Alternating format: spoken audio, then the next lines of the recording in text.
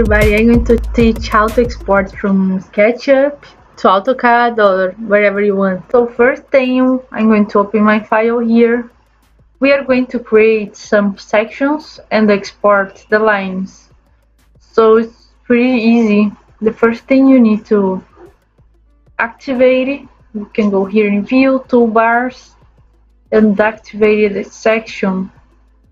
Okay, and close. So here is the section. And put here.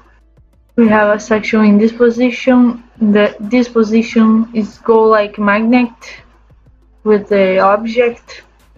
So it's just click and just create the section. We can click in the section and click and move.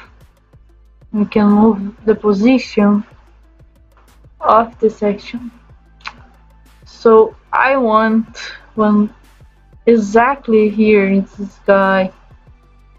I want to export this section for example, and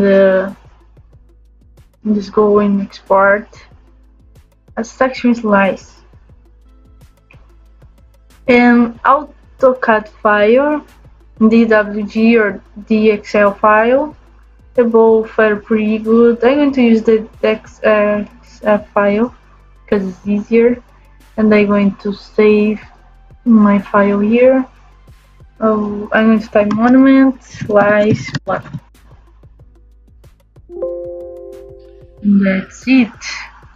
Let's check if the file is here. Yeah, the file is here. I'm going to open just to show.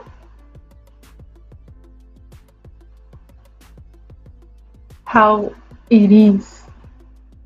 So here is the section. So we have here the lines. You can change to whatever we want here. Okay.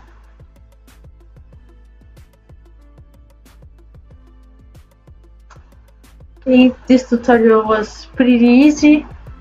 Thank you for watching my tutorial.